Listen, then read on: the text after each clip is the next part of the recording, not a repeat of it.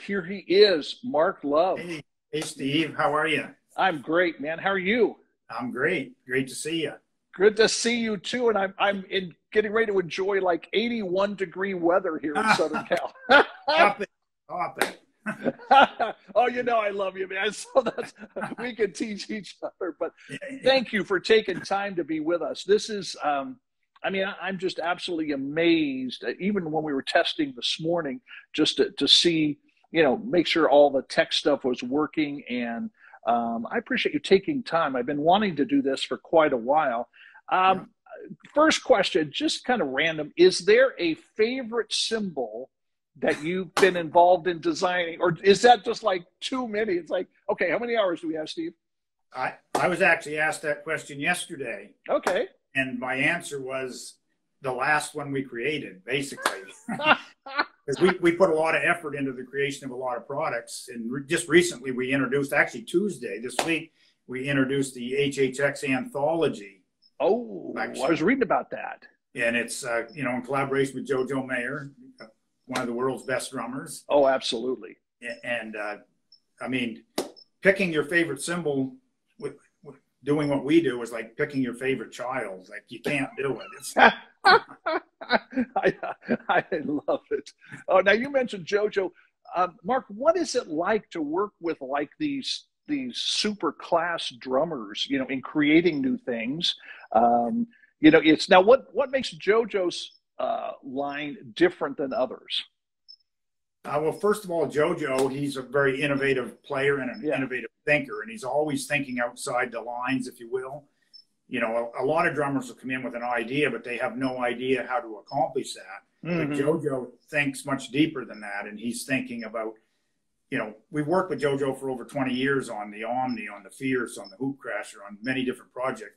So he knows the inner workings of Sabian. So he knows what lathing does, what hammering does, and he's much easier to work with than your typical drummer that comes in and maybe doesn't have the knowledge of that.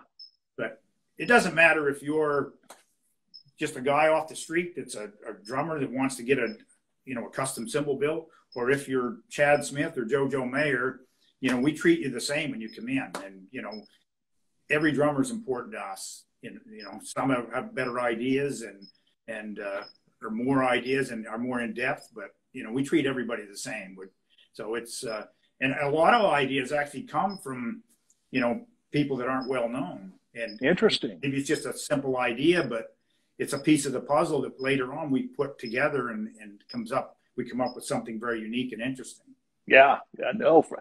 One of these times, one of these days, I want to get up and design, get with you and design something, because I've got a couple ideas, but I'm not there yet. But I go back to what you were just saying, the way you treat everybody. I remember the first time I was there in Meductic, I was actually in the area to do school assemblies, and the committee that brought me in said, hey, we're going to go to Sabian and we're going to get a drum set for you. And at that point in time, I had not been using Sabian cymbals, and immediately fell in love with them. Just, there's something about them. There's a richness. There's a uniqueness. They're just an amazing cymbal. So props to you guys for what you've done all these years. Okay, research and development. What is that? What do you do? Basically, my job is to create new product, to create new ideas and new and interesting cymbals, something that we already don't have. And at the same time, we have the responsibility of overseeing the quality. So any given day, we're on the floor working with the latheman, the hammer, making sure the things that we've already designed stay consistent and stay the way they're supposed to. So that's job number one. And then doing that, also, we're working with artists and just coming up with ideas, things that we try to stay ahead of the trends as much as we can, although that's very hard to do because trends are always moving and shifting, and it's a tough one. Now we think with Anthology, that's one cymbal that we kind of got ahead of the trend. The sounds are moving back more towards traditional. The last number of years, it's been dry and raw and dark, and we feel the shift a little bit. Still, those cymbals are relevant, but we feel that the trend is moving a little bit back to more traditional sounding cymbals. That has to be challenging, trying to stay ahead of the trend and yet producing a solid quality. And I get this is I think I already know the answer to this partly what I'm going to ask, but to develop a new cymbal, each one takes a different length of time. It's not like saying, oh, we can develop one in a month. It might be a month, it might be 6 months, could be any. Is that correct? Yeah, it's all different. Absolutely. I mean, this latest project with JoJo is 2 years, and through COVID, there was no visitation. So everything was done. Everything was done through video. Like we'd talk and we'd get a plan and we'd make some prototypes. And then I'd video them, send them to him. He's in Switzerland, and then when we thought we were close, we'd send him a batch, and then we would get together again and review, and then tweak it, and do it again. And so, almost 2 years into this before we, finally ended up where we wanted to be. So it's a lot of back and forth, and a lot of R&D, a lot of inventory building. But you're learning all the time. A small change means a big thing. These cymbals are very labor extensive. Like they're hammered twice or lathed twice. They're much different than most cymbals we make. So, it seems like to get new and innovative sounds, you have to go deeper and put more effort into it now to come up with something that's very unique. But it's great that you guys do that. You're willing to go deeper to create that sound, that unique sound, that innovative sound. And as a player, as a drummer, again, that's what I appreciate about Sabian. They're just there's nothing like a Sabian, and it just somebody just said that process shows that massive respect, for what you guys are doing. So we feel we make great instruments, but every cymbal company says that. So yeah. But I have to say, I've played others, in the past, and there really is something unique about Sabian. It's not an average sound. Somebody just said the new line sounds great, Mark. Yeah. The 18s are so smooth. So I'm going to have to check out the new line. I haven't had a chance. I saw it on the website, which, by the way, those of you who want to check that out, I believe it's Sabian.com. Am I correct? Yes, it is. Yeah. And there's just so much. We've actually redesigned our website recently, so it's got a bit of a new look, and it's very well nice. Good. Yeah, I thought something looked different when I was on yesterday, just checking some things out. And there's a lot of resources, and even for those of you that are not drummers, first of all, we're sorry, everybody can't be a drummer. No, but if you're not a drummer, there's interviews on there with different drummers, and it's a cool site. And as a drummer, you're going to love that site. So check it out, Sabian.com, and you can always see all the new things that are happening. You are going to take us on a tour. Yes. So, and one of the places you're going to take us, I believe, is Area 51. Okay, now what is Area 51? I mean, we know the other Area 51. Yeah. Well, that's in our old factory. I'm not sure when you were here last if it was the new factory or the old factory, but in the old factory, we had a little room in the back, and we used to put all our cymbals that didn't quite fit our lineup at that time, or things we were working on for R&D in this little back corner. And Andy Zildjian came in one day, and he took a Sharpie, and over the door, he wrote Area 51. And ever since that, that's what it was called. So when we built the new factory, we actually built a room, and we've got a sign. Actually, Randy, maybe you can run the camera here and go out and just show that. We're in Area 51 right now, by the way, but Randy will show you the sign. There. Oh, that's sweet. That's very cool. Actually, you know what? Thinking through things, I never went to never made it to the old factory. My days as part of the Sabian family have been with the new factory. So, right. But so this is the catch-all room in a sense, and this is a room that we put all our specialty cymbals in. I mean, we do a custom shop program, which has been suspended through COVID. We hoping to open that up again this year, where you can go online and build your own cymbal. The size, the type, the belt, nice. the hammering, and a lot of that product. Maybe if somebody orders one, we may make 2 or 3, and the extras all end up in here. And then anything we think of, if we think of it, Randy and I, we try it. So we're, you know, that's how you learn. So. Oh, that's cool. You know, do you ever find yourself waking up in the middle of the night going, I've got this idea for a new cymbal sound? All the time. How do you capture that idea? Do you put it in your phone or your tablet, or? Well, you know, we joked here a little while ago, and we said we need a notepad beside the bed, because when you wake up, you need to write it down, because it may be gone in the morning. But. No, absolutely. I get ideas like that, you know, and Yeah. I've got my phone right there, but I think I'm just going to get a regular, you know, standard notepad, just because I can scribble something real quick, and I don't have to turn the screen on and all that. So, yeah. So what? Just this is kind of a backdrop we have, and a lot of these cymbals you see on this wall are one of a kind, just things we've been playing around with. If you look at this cymbal, this was an ambient ride that we did for Will Calhoun, but we've applied these deep pockets of hammering. Interesting. Change the acoustics. Or this cymbal we call the shredder, which hasn't come to market yet, but it's got these notches on the edge, so it affects the sound, because the sound reaches the edge at different intervals, so it turns it into more of an effect. Oh, that's cool. And then we've got our Complex, which is a very popular series, HHX Complex. Just recently, Randy and I have been finding out that the aero design on these make a tremendous effect, much different than our AAX. So there's a lot of cool cymbals here and ideas. We've got what we call that, Randy, the Complextagon. Remember we did for the Rocktagon many years ago. And just little things like jingles that sit on a cymbal. When we punch the holes, you can do something with the holes to add an effect. Nice. And then graphic cymbals. You know, we've been into graphics. You can see on the walls here we have many different designs, and we're still R&Ding that.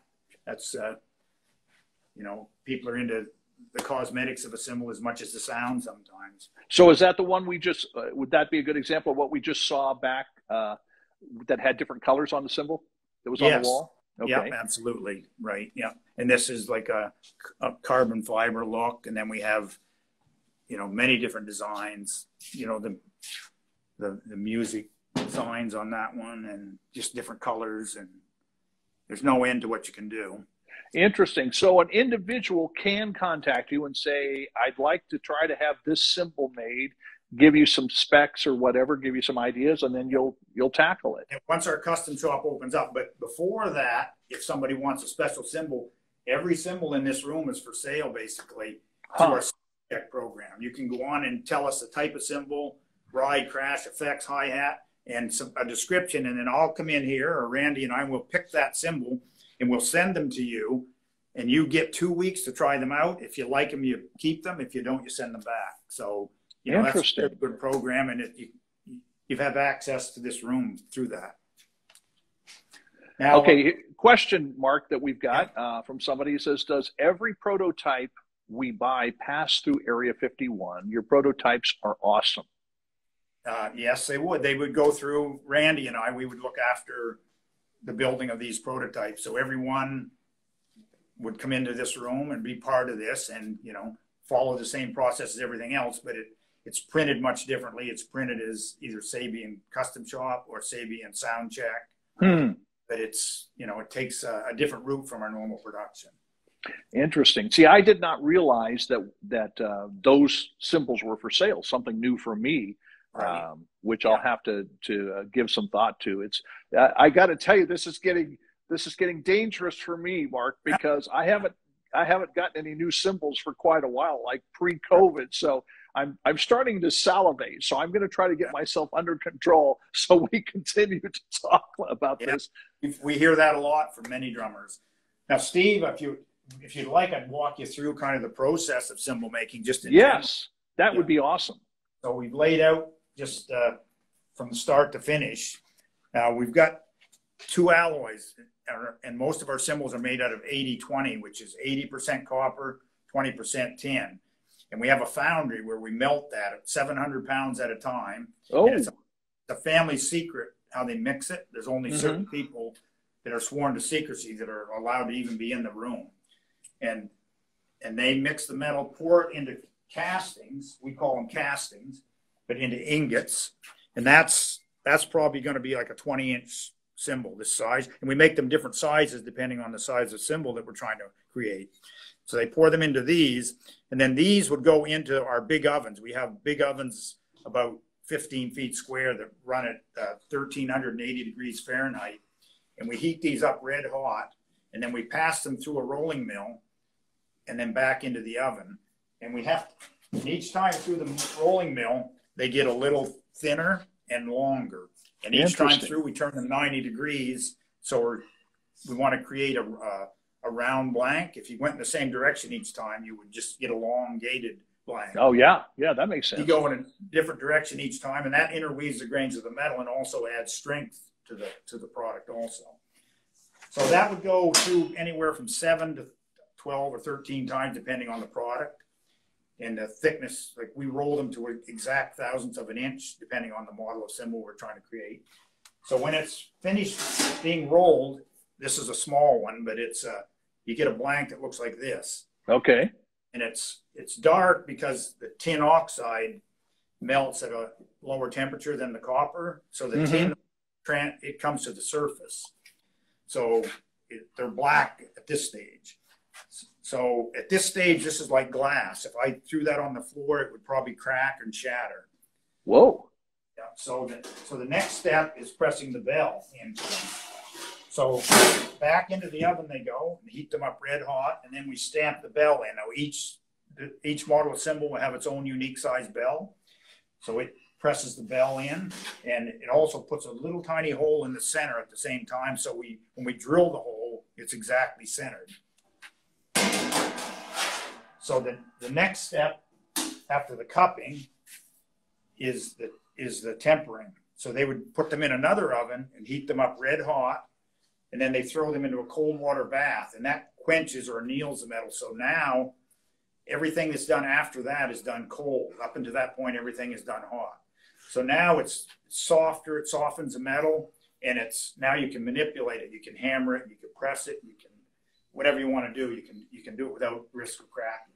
And when it's at this point in the process, then when you hammer it or press it or whatever, you're not ruining the form of it. You're just enhancing it and developing the sound.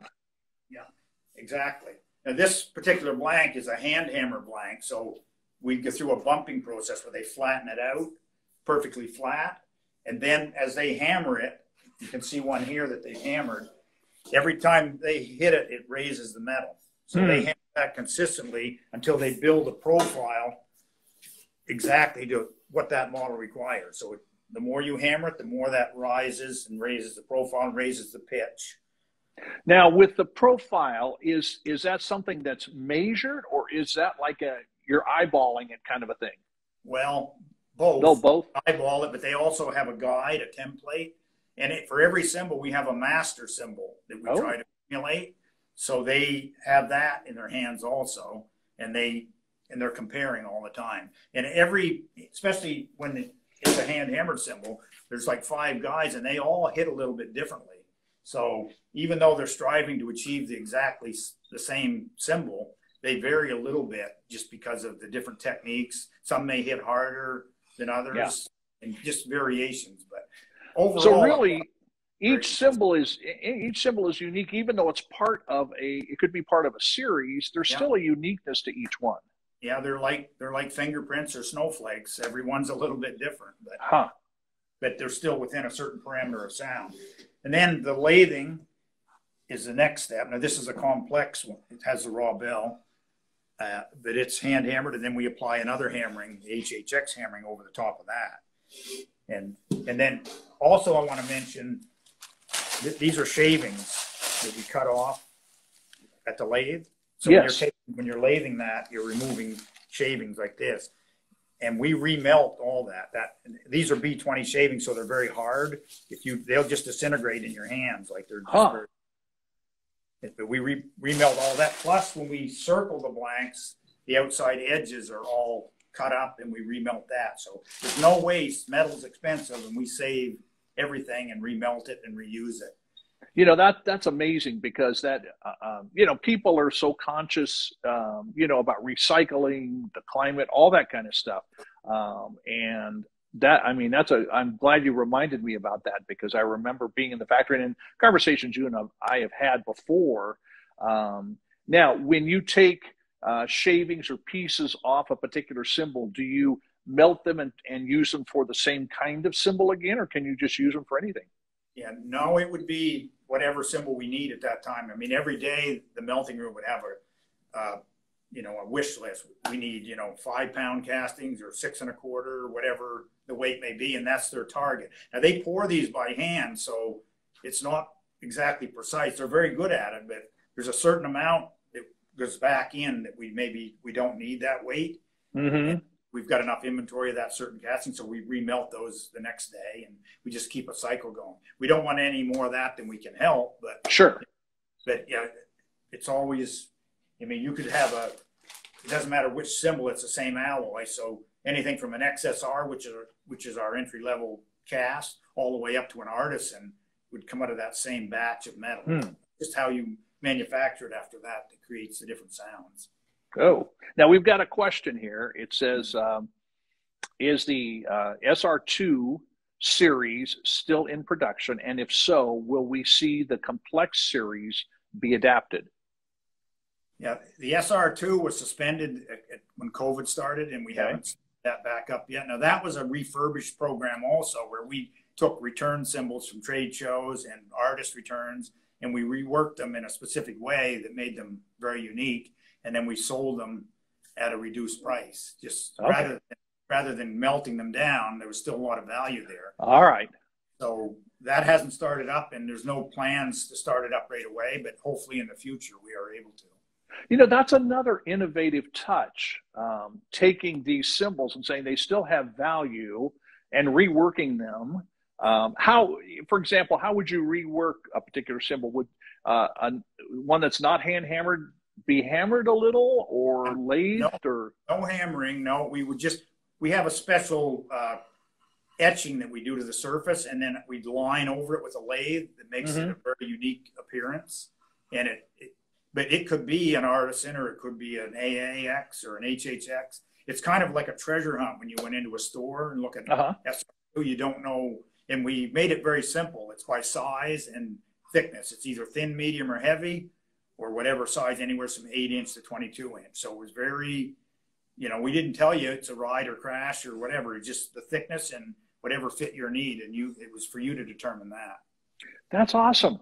The innovation just amazes me. And I feel like I'm back. Well, I am at the factory, but back in that original tour, because I think I was having like mental overload, because I was trying to take in all of this. And this is I think a lot different than what most people would realize. It's not just grabbing a piece of metal, cutting a hole in it, making a bell or whatever. Let me go back to a question we have here. Why are they returned to be fixed? They're not returned to be fixed necessarily, but if a drummer has been using them for a while and he wants to switch to other models, we would get those back as a credit.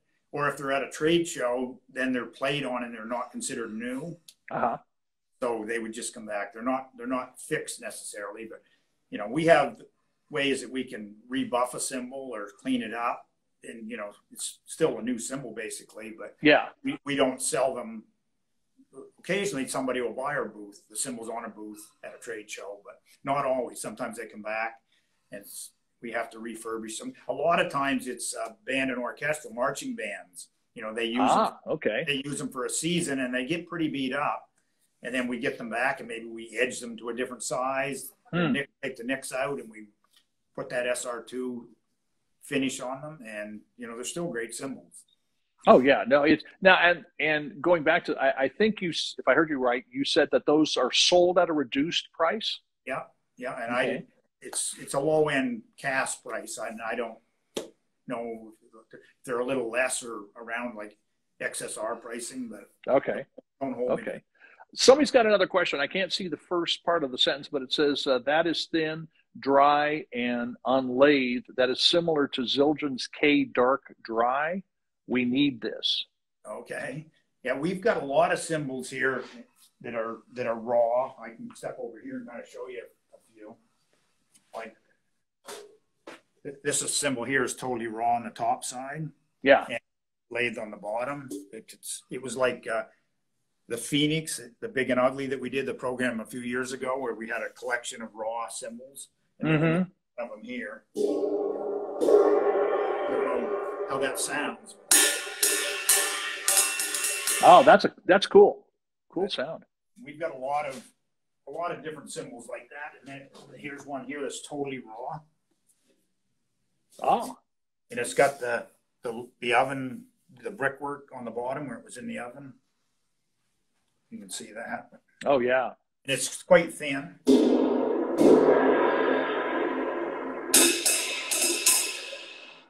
Oh yeah.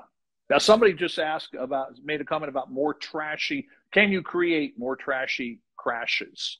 No, absolutely, and we have many of them, but actually those complex arrows that I showed are very trashy, and depending on what you mean by trashy too. Like, yeah, I don't know how this sounds through that mic.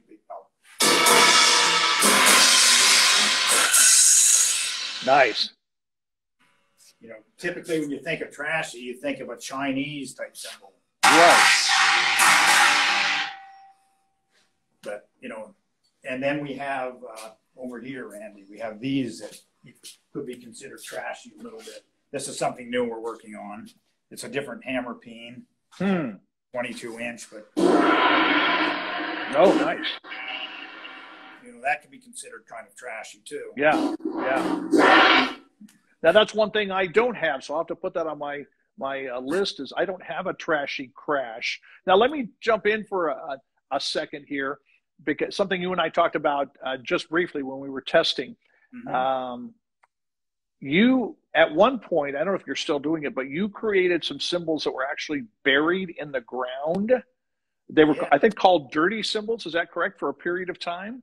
Well, they were. It was a program we called 1 of 100, and the backstory on it. Well, a lot of drummers over the years would take their cymbals and they would bury them in their backyard or garden, and they said that it would change the sound. So no major cymbal company had ever done that. So we said, hey, let's try it. So we made a 21-inch artisan cymbal, and we built this special crate that was like 5 feet square, and it had holes all through it, and the Sabian logo cut out of this steel. And we filled that with this 100 cymbals all on their edge and put dirt in, and we buried it on my farm just up the road from here. And we buried it like 5 feet under the surface, and we left it there for 8 months.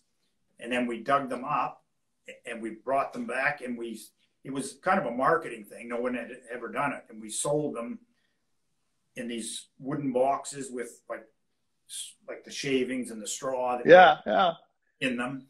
And we sold those, you know, that way. And, you know, people say, well, what did it do to the sound? Yeah, that was my question. I mean, I use the analogy, if a jazz drummer has the same ride cymbal and he uses it for 20 or 30 years in a club, and it's got exposed to fingerprints and smoke and things spilled on it, and it fills those tonal grooves and dries it out, and it just, you know, becomes much different than it was when it was new. And I use that analogy to describe how these sounded, because they were covered in dirt and the water that would have ran through them. Right. And it did. And we didn't clean them up a lot. We got the dirt off them, of course, but we kind of left them natural as far as the way they looked. Mm-hmm. And we sold them that way just because nobody else had done it. But it was more marketing. Because I say that because anyone that bought one, we invited them to come visit the factory afterwards. Oh, nice. And when they were here, they had their choice of any cymbal free. So they got 2 cymbals for the price of one, even though they paid more for the initial one.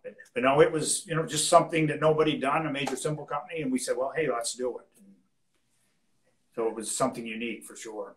Yeah, definitely. What, and the sound, was there any particular characteristic of that sound?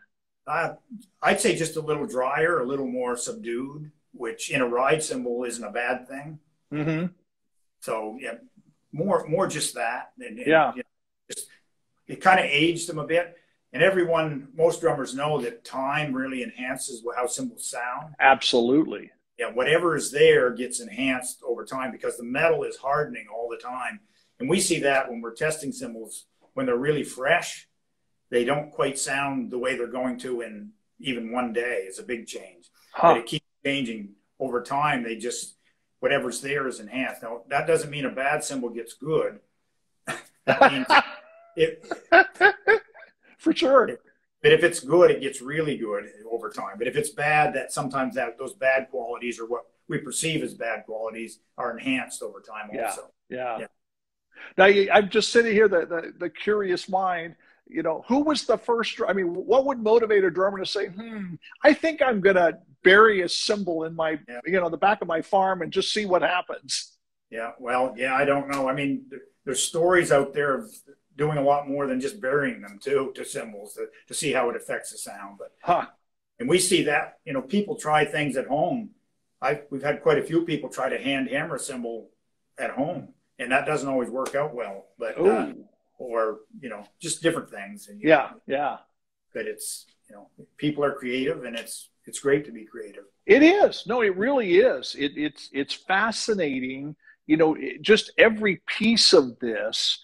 Now, we have another question. Let me jump in with that. It says, will there be more product other than the anthology this year? New product, I'm assuming. We're working on a few things. I mean, we have something planned for our 40th anniversary. This is our 40th year, so we're looking at a cymbal for that. And we've got a few little effects that we're looking at launching periodically throughout the year. And then we've also got this isn't for 100% for sure, but a Black Friday cymbal that we're working on for later in the year, just something unique, like a concept cymbal. So, and we're already working into 2023 for new product, but we have to be ahead of the curve a little bit to be ready. So we've got a lot of ideas. We've got our R&D team, if you will. There's 8 of us, I believe, on it, plus anyone in the factory that has ideas. We're more than willing to listen. You know, what a cool place to work, because the creativity is at such a high level. You've got teams, you're always working on something. I want to try to go back and recapture a question here, something about Terry Bozzio. There's a story about him hammering or doing something to his own cymbals, and did that not work out at all, or you know, something that just sounded terrible, it says. Well, Terry Bozzio is one of a kind. Anyone that knows Terry Bozzio, he's like amazing. a one-man orchestra. I believe it was 96. I'm not 100% sure on the year, but we created a series called Radia, and they were made much different than any other cymbal. He came to us with a drawing on a piece of paper, and instead of lathing a cymbal on a lathe, he wanted it to be etched from the edge to the center. Oh. So the only way we could do that was by hand. We took the carbide lathing knives, and we would put a ring on the outside and a small cup bolted in the middle, and we would etch that tin oxide off by hand. And we spent a solid week creating this he placed 50 cymbals on his kit at once. So basically shut the factory down for a week to replicate. We made 20 of each of those, so there's 1,000 cymbals. And then we had to etch them all by hand. And I remember it well because he was here with his tech, Wayne Wilbur, and he brought his full giant drum set. And we had cymbals playing all over the vault everywhere, and we were matching them up. And we would scratch them by hand, but it was a slow process. It took about an hour to do one cymbal. Oh, yeah. And we had a long weekend coming up. I don't know if it was Easter and we were Friday, and we were getting pretty tired. And he said, you know, we're so close, I'm going to stay another week. So we spent the whole weekend, all of us in here, scratching those, and then all the next week. And we had a full set. And I remember he set up in the vault and had all the employees come in, and he played for everybody in the vault.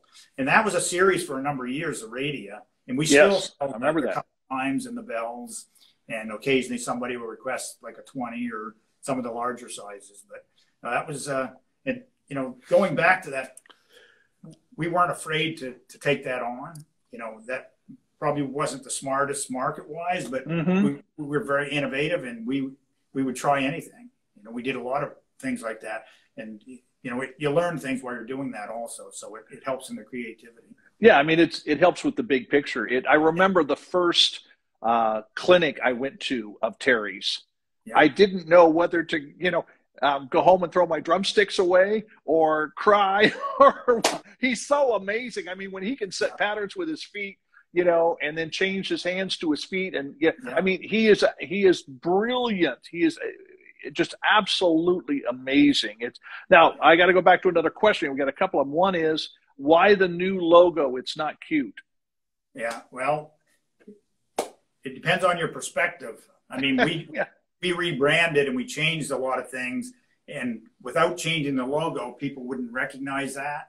And thinking way back, Bob Zildjian, he talked about changing the logo 20 years ago. Huh.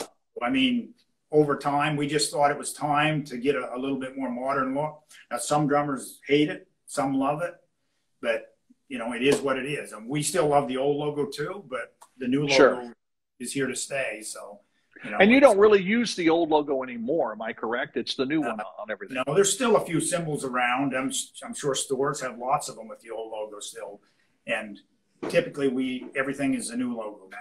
I mean, even our software, and some things we're incorporating now is the rings on a cymbal. I'll grab one here.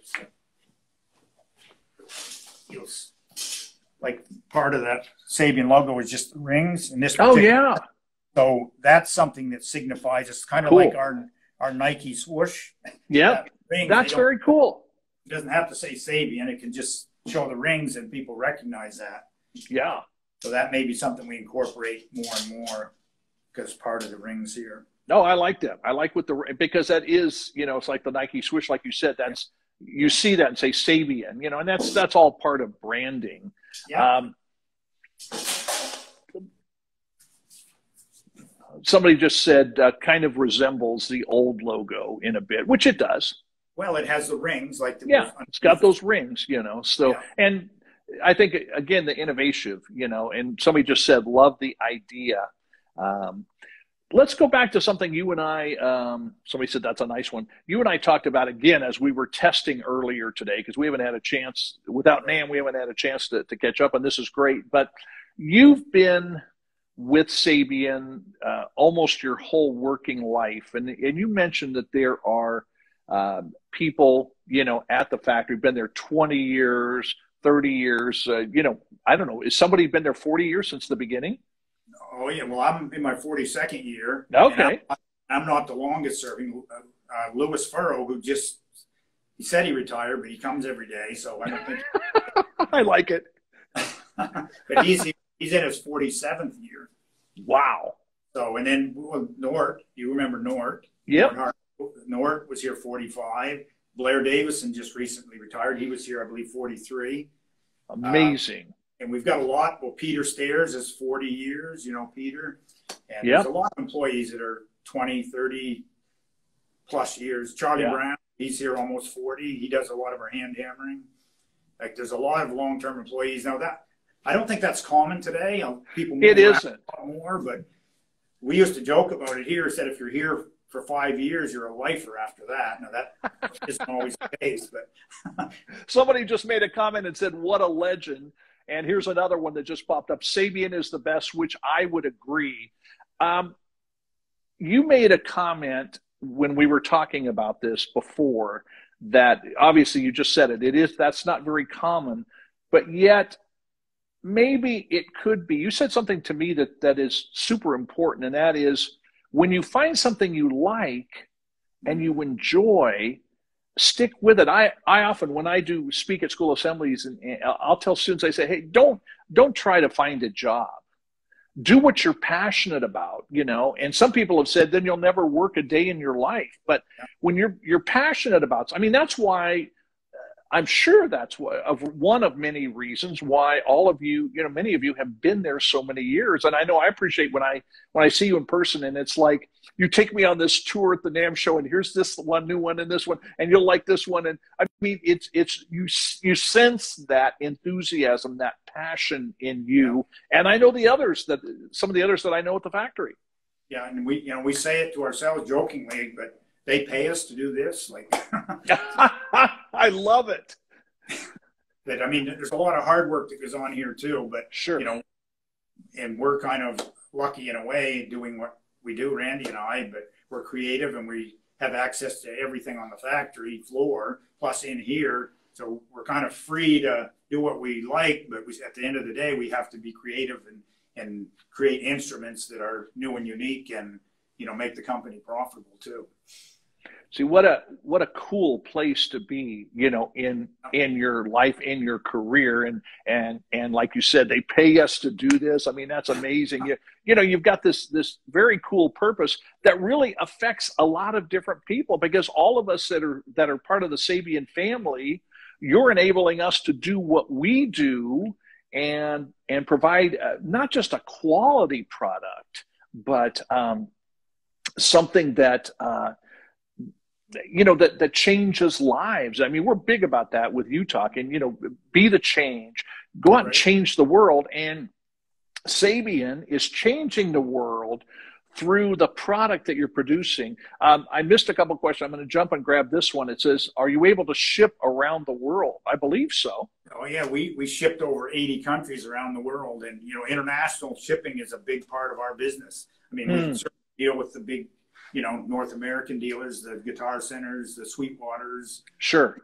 Canada, Long and McQuaid is a big distributor. There's a lot, you know, a lot of small independents also. But no, we ship all over the world, and there's some challenges to that recently with, you know, containers and all that. I mean, things are kind of backlogged with COVID, and it's still catching up. But no, we're very active internationally, you know, and there's a lot of competition too internationally. But no, we do well there. Maybe we need a new shirt that says "Change the World, Play Sabian." Yeah. Yeah. Or just Sabian changing the world. Yeah. Steve, thing that's interesting too, and all drummers they want to be unique and different. Yeah. So not every drummer typically has a unique setup, and they want to be different than everybody else. They want to sound different. They want to look different. So that's why we create thousands of different sounds and different models, because everybody wants their sound. And that's our tagline, kind of play your way, kind of, you know, we want to create instruments where everybody can be unique, have a unique sound, a unique playing style. And, you know, we want everyone to enjoy the product and sound great out there. Well, you guys are the best, definitely. You know, I'm always bragging about being part of the Sabian family and trying to convince other drummers, you know, this is what you need to move to. And of course, my students, you know, and that's one thing another thing I appreciate about Sabian is there is a line for younger players that's a bit less expensive. And yet the quality is there. I mean, that quality of those other cymbals is still every bit as good as the top of the line, which is great that you guys have done that. And of course, I love that with my students, because it's like, this is a cymbal you need to get, you know, yeah, in my opinion, but I think that's what it is. All right. So yeah, Mark, once again, Sabian website is Sabian, SABIAN.com. We'll put it in the notes of the show. And social media, how do we follow Sabian on social media? Well, we have a Facebook page, a YouTube page, Instagram. Randy, you can even comment on that. You probably know that better than I do. Yeah, there's Sabian Cymbals is the YouTube. Yeah. I think it's Sabian Official on Instagram. And it's just Sabian on Facebook. Yeah. I'll also, if you guys are curious about Area 51, I see in the comments a lot of people are really jazzed over this. I invite you to go to our YouTube channel and check out a series that Mark and I started called Raid the Vault. Yeah. Nice. Cool. Yeah. Nice. We will try to make sure all these notes are in the notes for the show. I appreciate you guys. I guess we're going to have to bring our conversation to an end at this point, but we are going to have to do this again. There's a lot of opportunity. Maybe sometime we could set it up so we could actually walk through the factory and actually see some of the manufacturing. But we'd love to do this again at some point. Yeah, no, definitely. And this is kind of a spoiler alert, but Utalk is launching a TV show. And that might be a good thing to do, you know, where we could set it up, or maybe that I can make a trip up and we can walk through together, whatever. But definitely, you know, we definitely got to do that, and we'll do this again. I appreciate you guys so much, and it's great to see you. And Randy, thanks for your help, and greet all my other friends at Sabian, and we'll be in touch. Okay, Steve, thank you very much. You're welcome, Mark. Thank you, and thanks to Randy.